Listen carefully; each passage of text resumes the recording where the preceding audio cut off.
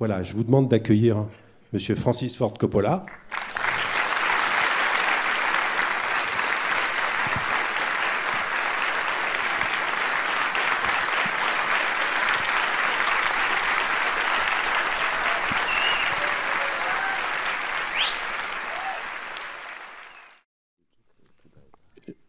Je me souviens quand j'étais venu vous voir en 1982, juste après Franck, pour les cahiers du cinéma, et vous nous aviez dit « Je suis un industriel artiste ».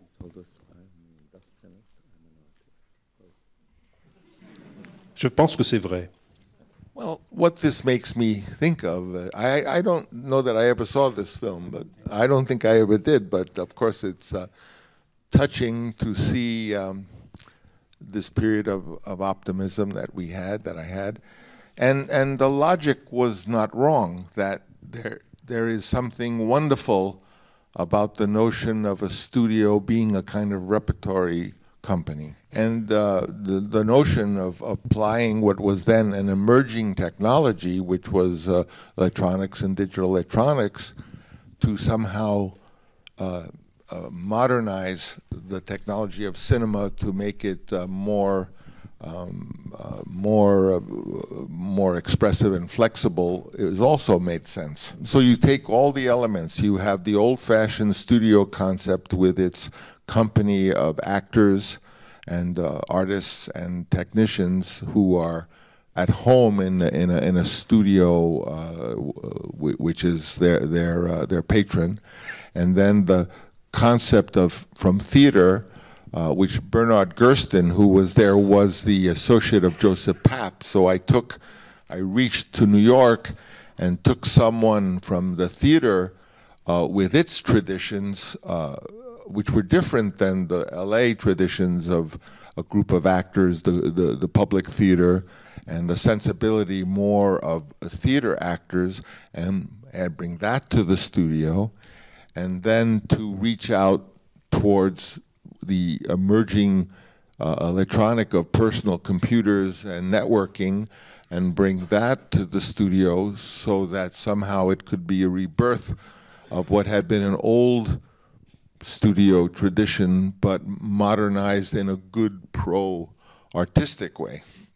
In a way, those different aspects were different aspects of myself, because I had been raised and a student of theater in New York, and I had come to be an apprentice. I never worked within the studio, but I went to the UCLA Film School, which was, the faculty were former studio people, and I received an education, and I was a boy scientist.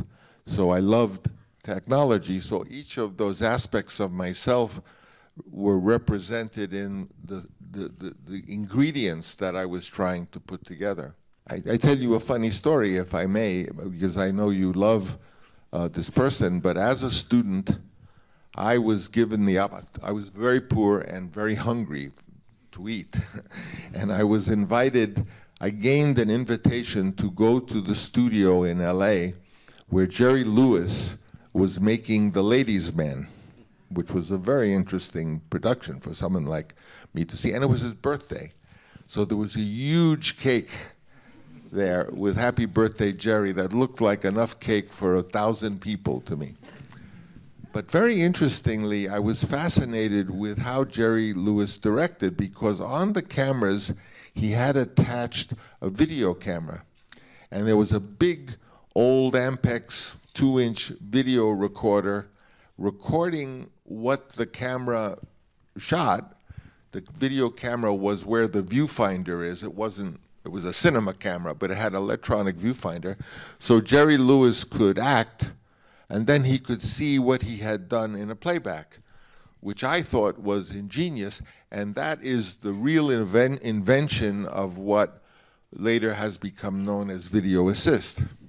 After Jerry Lewis did this innovation, it was forgotten, and it was not used for many, many years until Zoetrope revived the idea taken from Jerry Lewis for One from the Heart, which was again the use of the video camera on a conventional cinema camera. And of course, after that, now there is a movie made that doesn't at least have that. About the cake, briefly, of course, I was very attracted to the video camera, but more attracted to the cake. So I went, it was so big, I went as close to the cake for the birthday so I could get a piece. And when he began to cut it and hand it to me, of course I felt, well, I should hand it to the other people. And so I did all the pieces, and in the end there was no more cake, and I never got a piece of the cake, which is the metaphor for my life. I can talk at great length about the ideas behind that Zoetrope studio.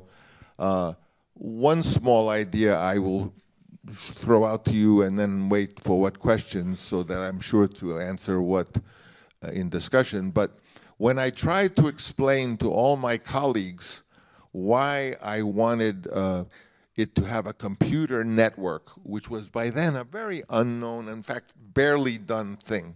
This is before the Apple computer. This is before Microsoft, not before Microsoft, but maybe at that time. The real company who developed the personal computer was Xerox and their experimental lab in Palo Alto. And this lab was where all the ideas of the graphic interface, the mouse, all those things were invented by Xerox.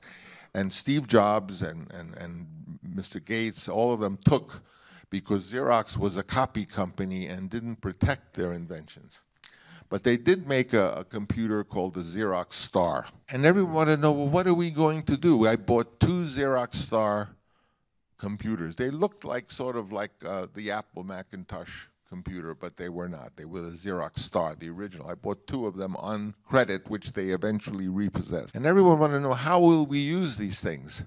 And I said, well, imagine we have a big clothesline, and the clothesline goes out of my office and goes through the writing department and goes out the window to the casting department and the art department and the cinematography department, and comes all the way back. So it's a big clothesline going around. And we have a clothespin, and we take a note which has the idea of a story. And we take it, and it goes into the writer's department, and they work on it. And on the clothespin, they put the story. And then it goes to the casting department, and they look at it, and they choose the actors. So every department will be connected through an electronic network. And we then took the one I had, and we put the other one in the room where the secretary typed the scripts, and we sent the script, I think, of the Escape Artist, went like that, and we took champagne and we toasted it, because that was the first link, and of course it came out in the other department where it was typed. And I said, this is the beginning, but one day there will be hundreds of these little places where the clothesline goes. And that was the concept of having a studio with actors and departments all connected by a computer network, which was, you know, a new thing.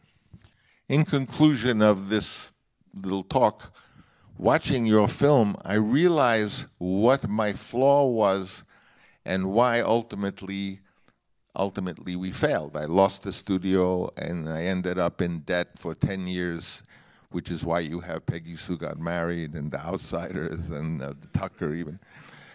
My flaw was, if you notice, I said, if we have the means of production, the equipment, then we can make films. And I said, but no, I realized it's not the equipment that is the means of production, it's the money. But I was wrong. It's not the equipment that's the means of production or the money that's the means of production.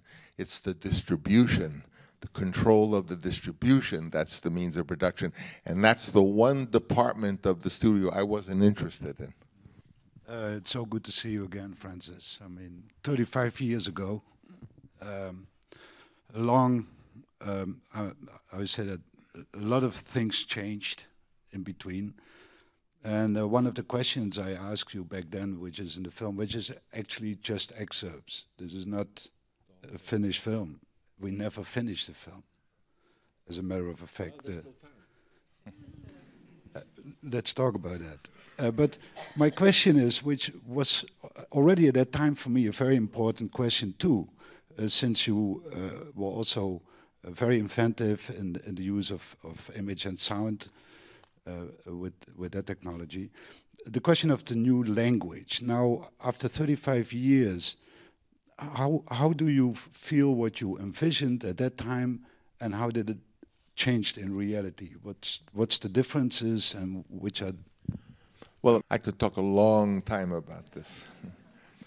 But I don't know, about 4 years ago, when did, what was the great 3D film that, Avatar. When Avatar came out, so maybe 4 years ago, everyone was talking now, the future of the cinema is 3D.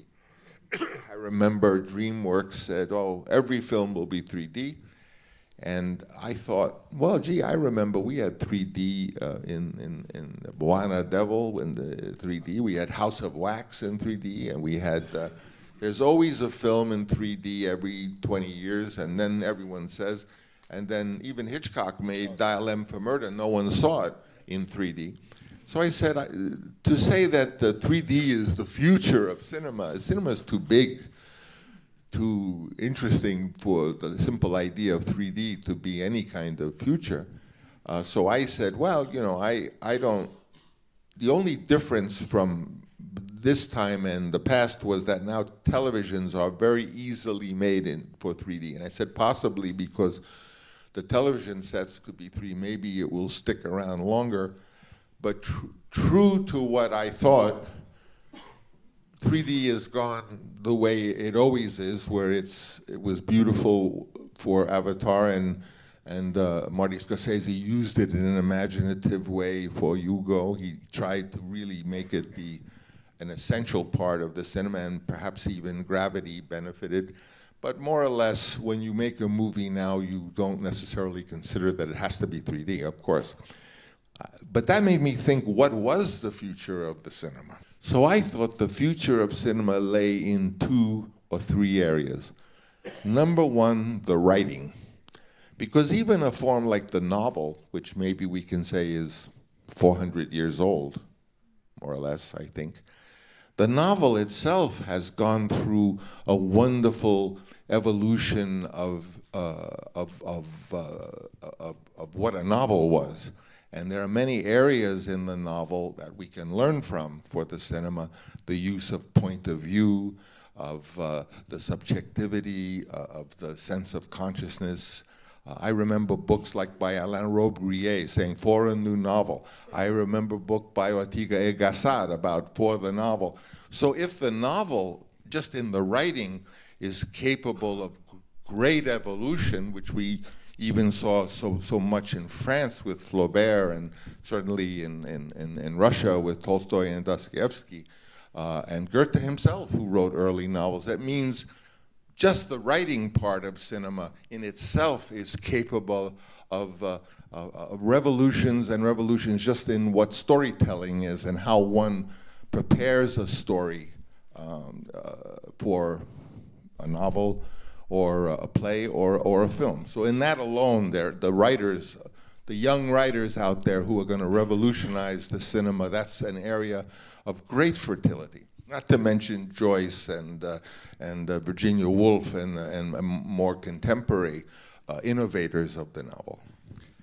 The second area that occurred to me that's a very fertile possibility of new cinema lay in the form related to the documentary and the fiction film, and the documentary and fiction film combined, such as the beautiful film that Sarah Polley made called Stories People Tell, in which she told a story in a documentary style, and it was thrilling because in the end it revealed the artist's life in a very beautiful way. So that whole area of the documentary and fictional film working together in new ways is another area of new language of cinema. The third area, which has always been of tremendous excitement to me and what really was in my mind for one from the heart, being a child not only of television, because I'm born in 1939, And we saw the first television in America around 1945, and it was live television, of course, because there was no video recorder until the mid-50s.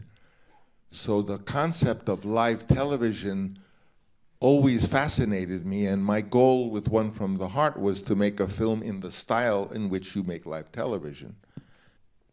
So, if today every movie theater in the world has an electronic projector and one of great beauty and resolution, and if it's possible that they can all be networked by satellite, it means for the first time in history have the projectors been supplied not by a film print, which was a physical fact, but by digital files, which are by nature virtual. It means we have a new kind of medium that we never had before. Now I stop here for a second. I will try to be brief because I realize I will stop for a second and say, for how long has art been recorded? Well, it took technology to enable art to be recorded. So I'll guess maybe it was the first photograph, maybe 1830s, where people could say, my God, it's just like that person, but it's a picture. It's not a painting, it's a real picture. And that must have astounded people. And quickly after that came the record player, the Victrola, the talking machine, and then the cinema, in which the pictures could move. And at each point, the audience, as we saw in Hugo, was astounded to see the picture of a train. They were so frightened they ran out, because the mere act of seeing recorded art was a thrill. But the fact remains that for almost 200 years, our principal art is canned, it's recorded. Everything we see is recorded. Only one thing, even news you know is canned. The news you get is not really the news. You're going to get the real news 20 weeks later.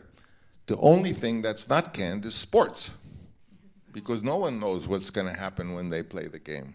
Now, in the 19th century, say, in the tradition of the great virtuoso conductors, Wagner, von Bülow, Richard Strauss, etc., Mahler, they were not just orchestra conductors. They were employed by the Dresden Opera House, the Berlin Opera Company, and they were the leader of the entire, the corps de ballet, the orchestra, the scenic, everything. They were the movie directors of their time, these great people. But the difference is that when the evening, after all the rehearsal, after all the preparation happened, they stood up before the audience and they gave a performance, which must have been thrilling. But that performance has been lost, because when we make a film, we don't give a performance anymore. 6 months, it's edited, it's previewed, it's tested. What you, the audience, get is very beautiful often, but we have lost an element that theater had, that music had, that opera had, which we no longer have, which is the performance. Today, many things have been invented since the time of the golden age of live television in the 50s, mainly through sports and the Grammy show and the Oscars. There are so many tools that these people doing sports use that it's amazing to sit in the truck during a football game and see what's really going on. So in effect, between the theaters with the electronic screen all over the world, the ability to unite them by satellite, and the ability to create a program using tools, it's almost as though a brand new musical instrument has been invented. And when a brand new musical instrument is invented, sooner or later someone will come along and play it. And that is what I call live cinema or living cinema, using this fantastic array of new tools, so much so that no one even knows what live cinema is, because it's never been. And as we know, if I may add before I know I have to conclude, when there was radio, there developed a unique way of telling a story through radio, we know. When there was cinema, The pioneers created a unique, among them Abalgans, a unique way, a language of telling cinema. The close-up, which was outrageous. How did they think the close-up could ever work? Yet the audience, the mind, used the close-up. The parallel cutting, the same thing. So I believe that the language of live cinema, we can't know because there's a unique way of telling a story with those tools that no one will know until some pioneers teach us. And that is the third area of the exciting new area of cinema that I wish to add. And now I'm done. Monsieur Coppola, ce que vous dites me fait penser à Rossellini. Rossellini, dans les années 60, a pensé que la télévision serait le nouveau média de la connaissance, de la transmission. Et il a fait beaucoup de films pour son film sur Marx, son film sur Socrate, son film sur j'en oublie, plein de films pour éduquer le public.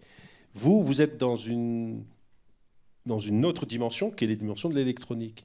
Mais le point de passage pour moi entre vous et Rossellini, c'est ce goût que vous avez qui est fondamental pour l'utopie.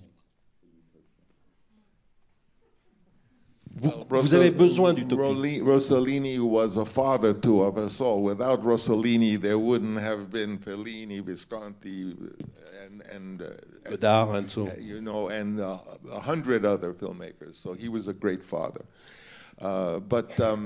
You know, we live in a very exciting time, and one in which I would expect tremendous change and experimentation. There is a beautiful capability, and so, you know, cinema can be a live cinema which has performance, but it can continue to be classic cinema which is edited. But one last point I would like to note that here and now at 2:20, it is no longer appropriate to talk about television and movies. It is one, it is cinema. It's the same thing, except it could be 2 minutes, it could be 2 hours, it could be 90 hours.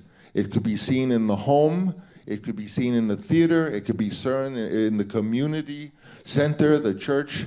It is everywhere, and it's where the public wants it. This idea that the theater owners have, that there is a window, that you can only see a movie for 5 weeks, it's a joke. The audience will see the movie when they want to see it. So let's not use the term television anymore. Let's not use the term theater. Of course, it's one thing. It's cinema. It will be available everywhere, whenever the audience wants it. It's very important what you say that. 20. No longer television, no longer movie. But, all cinema. Mais quand vous dites ça, vous pensez que le cinéma a gagné? They both won. It's not a battle. It's you know, it's I don't even know what television is anymore. Or what movies. Cinema is the king. Movies is a thing with film you show only in theaters. Television was an electronic little box you showed only in homes. That's all finished. So I think we have won the battle. Artists have won the battle. Audiences have won the battle, I think. Frank? Yes, of course. Part of what we saw before is not so funny, in the sense that this ideal, this dream, splashed in the beginning of a time where Wall Street was coming up, where the studios was earned by oil companies. How do you feel now when you look back? What is your feeling? You tried to do something which was not fightable, or let me put it in another way. A great Dutch poet, Lucebert, said, anything of value is defenseless, cannot defend itself. How do you feel now looking back? Well, all great success is made up of 1,000 failures. The Zoetrope studio I had, which was my dream, was one of many failures, and I will continue to have, but I'm still I'm still moving towards the goal, and when I'm gone, many others will continue for a goal of beauty and enlightenment and harmony between people, and we will one day have free energy. Think of what impact that will mean to this idea of utopia. We will one day live in a world where people are so educated that they are tolerant of other ideas and enjoy other ideas the way we enjoy other food of other cultures. So I'm very optimistic about the ultimate success of this pathetic little zoetrope studio. There was one big flaw. I did all this, but I had no money. Marlon, I came, I named all the alleys, Sir Alexander Korda Boulevard, D.W. Griffith, Sergei Eisenstein Park, and I showed Marlon, I said, look, there's Marlon Brando Alley. And he says, where are you getting the money for this? À cette époque, Monsieur Coppola, je me souviens, grâce à Tom Loddy qui est là, moi j'étais venu vous voir à San Francisco, et il y avait tous les Européens venaient vous voir. Vous incarniez quelque chose de le renouveau du cinéma. Il y avait Wim Wenders, il y avait Werner Herzog, il y avait Chris Marker, il y avait Godard, il y en avait beaucoup d'autres. Comment cette époque vous revient en termes de rayonnement comme ça? Vous aviez 40 ans et vous incarniez vraiment une utopie à Hollywood. C'était fondamental.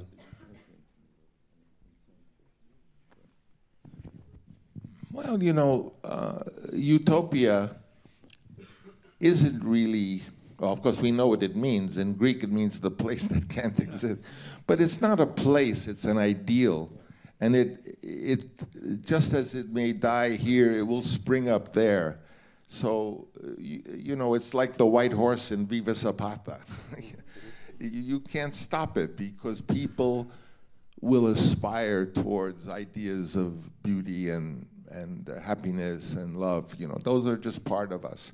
So of course, I'm nostalgic. I loved that studio. And I didn't really lose it for clear. I mean, I lost it, but I lost it from my own stupidity. So I feel honored that I could be part of that. And I'd made a very interesting transition because in those days I went from the movie business to the wine business, and I made a much bigger fortune in the wine business than I had ever made in the movie business. So now, and also I've lived to see my granddaughter, Gia Coppola, who is the 5th generation in the cinema of the Coppola family, 1, 2, 3, 4, 5, and see her make her first film. It fills me with happiness and optimism, that it goes on, it goes on, it goes on.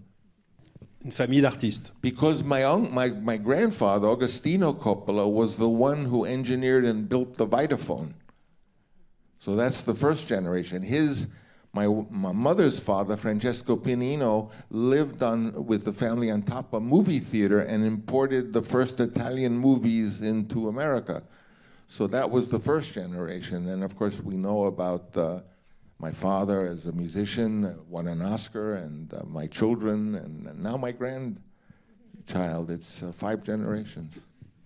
Et vous avez encore le désir d'un film? I still want to make cinema. You are working on a project? Yes.